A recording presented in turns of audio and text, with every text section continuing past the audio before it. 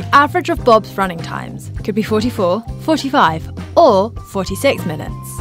This is because there are 3 different ways of calculating the average. In this video, we're going to look at how to find the mode. The mode is the most frequent value in the dataset. It's the measurement that appears the most.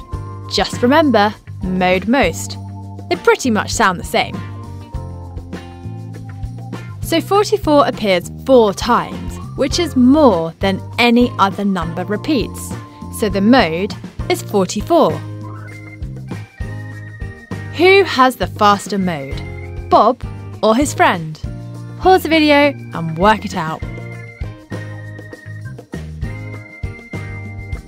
44 and 43 both appeared twice, more than any other times. They are both the mode.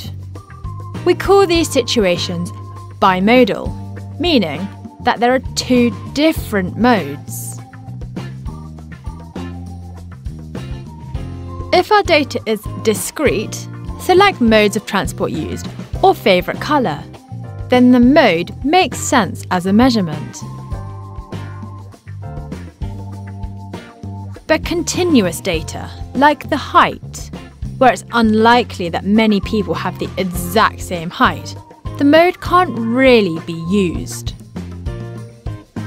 Which is where the mean and/or the median are much more useful.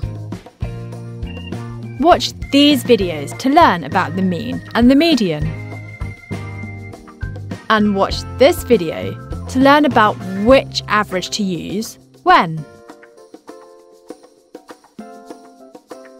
Please like and share our videos with your friends. If you have any questions that you want help with, just comment below.